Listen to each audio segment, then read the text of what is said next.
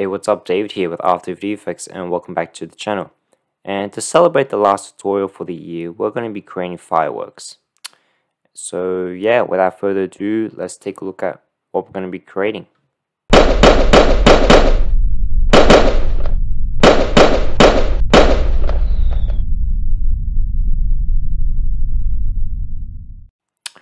Alright, so I hope you enjoy that. So we've got a lot of fireworks going on, and it's just all offsetted duplicates of the fireworks, and it's just in different colors, that's all. So let's just make a new comp, and we'll call this fireworks full HD, make a 10 seconds long, hit OK.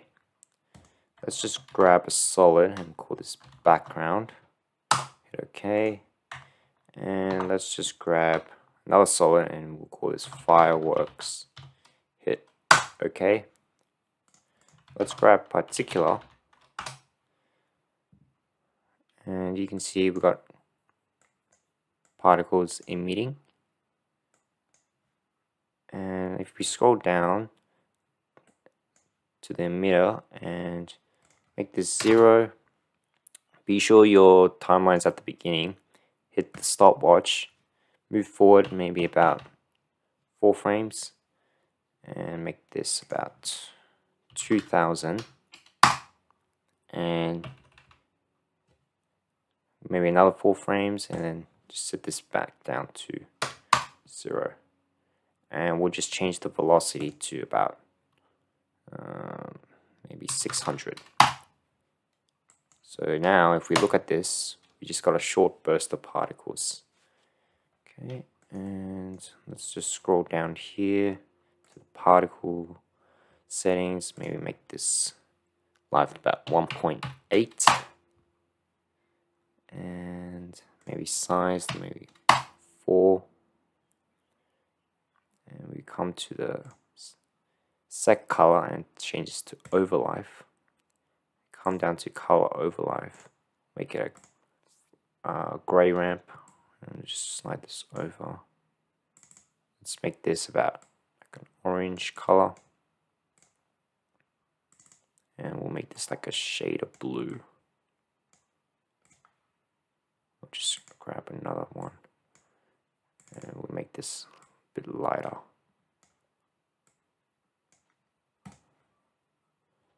So take a look at this. We got like this nice shade, and we might just slide this over a bit and make this a little lighter.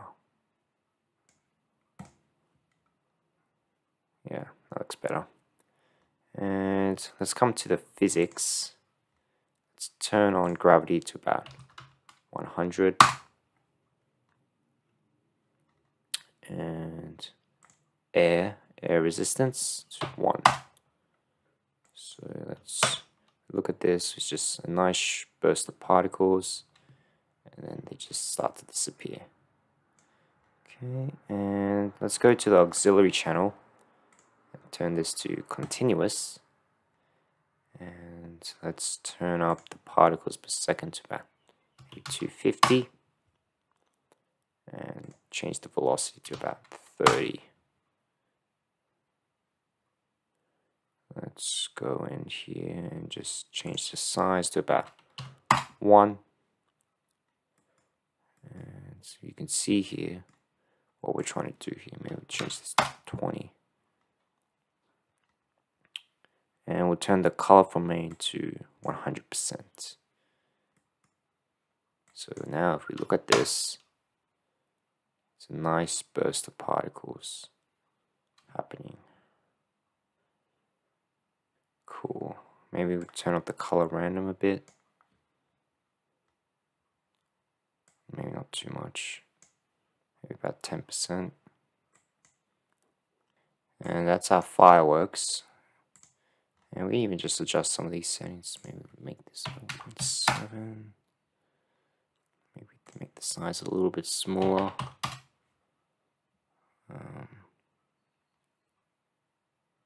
We'll make the size over life maybe about this gradient, so starts off big and then it gets smaller over time. Same goes for the opacity as well. Make this like that.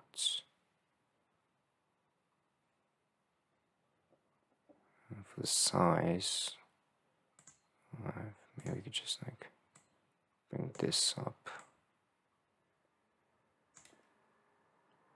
like that.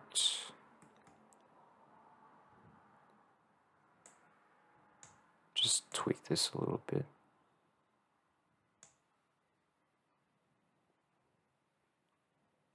And maybe make the velocity to about 25. Cool. So that looks awesome. And we can even duplicate this. And we'll call this smoke. And what we can do is go into our particle and just turn this to 0, because we only want to focus on the auxiliary. And let's go to make this to at start and just change this to like a gray color. And maybe we can turn up the size for these particles.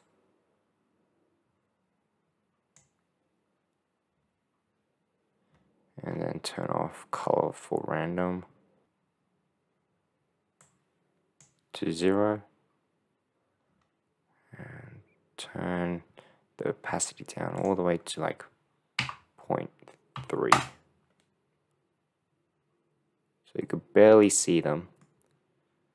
And we might just turn up the size even more to maybe like 25.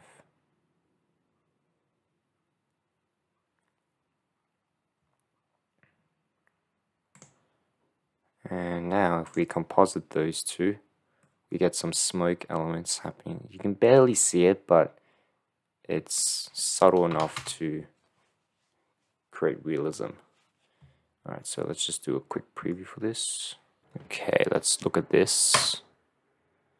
So you can see at the beginning, we've got this large smoke in the center, and what we can do for that is we can change the opacity and the size over life. So maybe for the size over life, we can change this to like that, so that it starts off small and then just gets larger. And for this opacity over life, let's look at this. We might even just flip that as well. And we might even just change the size for these back down to like 20. It was pretty big. Okay, so let's just take a quick preview for this. Alright, let's check it out. Nice, okay. So just one final touch. For the smoke, I changed the opacity life from, and I flipped the graph, so it's now a linear or negative gradient graph.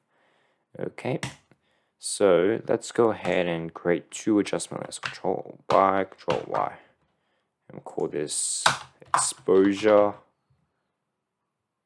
and we'll call this glow.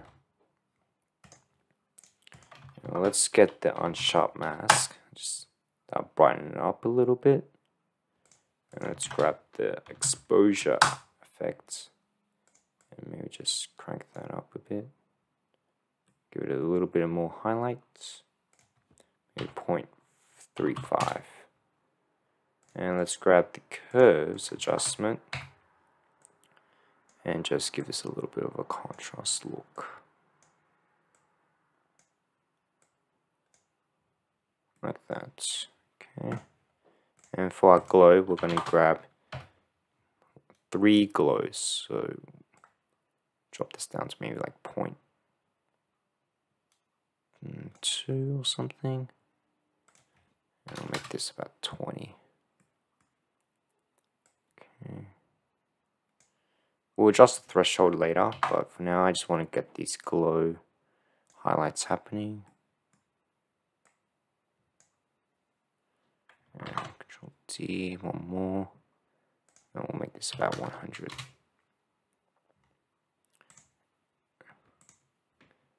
And grab the exposure effect. Just maybe make that 1. Like that.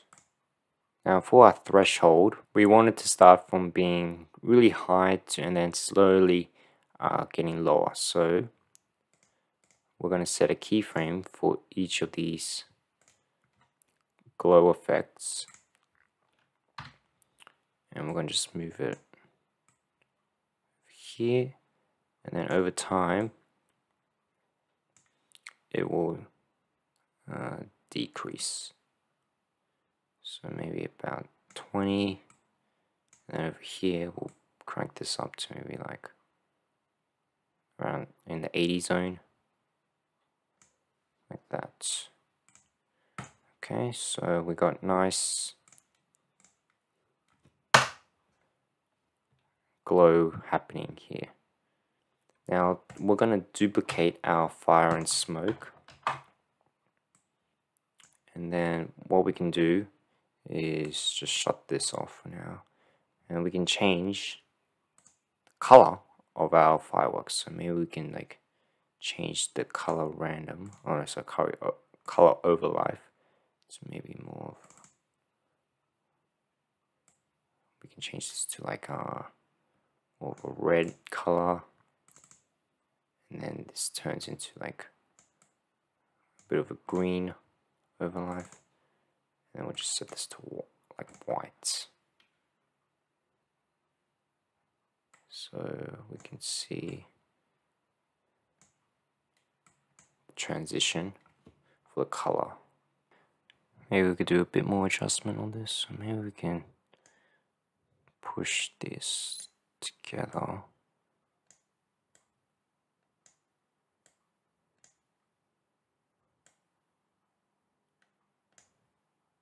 So it kind of overlaps with each other.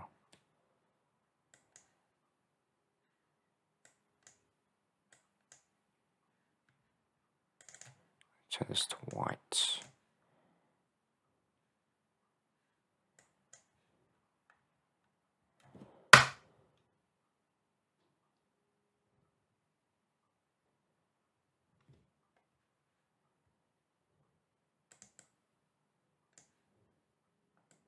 Something like that. Maybe add a bit of tint of red.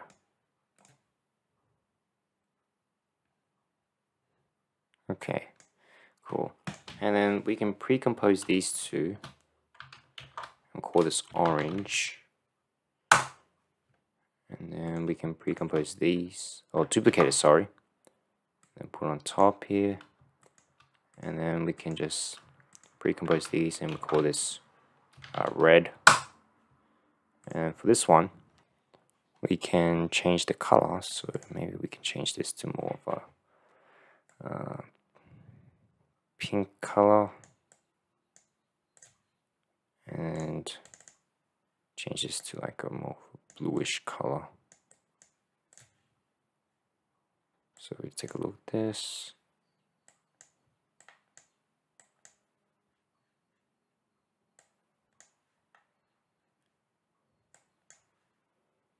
We can see here it's changing color.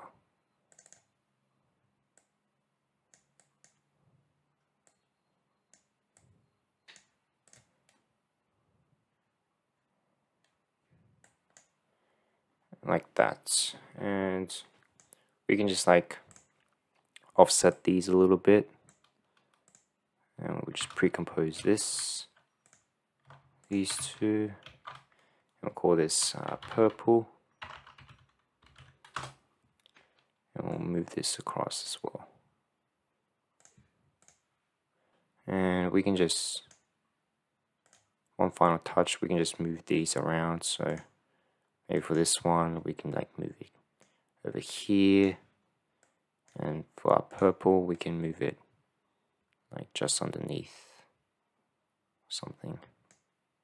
somewhere around here, and the orange can be offset here.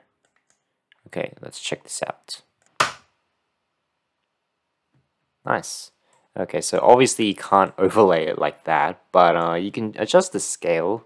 So maybe this one maybe a little smaller, and maybe the purple can be a little bit small, and maybe I'll position it even further down, like here, like that. Okay, and that's it, guys. So you can just do your own maybe your own adjustments, and feel free to just to play around with the color and the scale and the timing as well. And yeah, it's just a lot of fun just trying out different things. Guys, I want to thank you so much for this year, because this year my channel has spiked from like over 400 subscribers and over like 500 hours of watch time. So I really appreciate all the support. Hopefully I'll get more support next year, but I just want to thank you so much for this year. I wish you a Merry Christmas and a Happy New Year. And as usual, my name's David. I hope you learn interesting techniques that you can use for your own creations. Please give a like if you like this video so people can find it. Subscribe if you want to see more, and be sure to hit that bell button to get the notifications. And comment down below if you have any questions. And I will see you in 2021.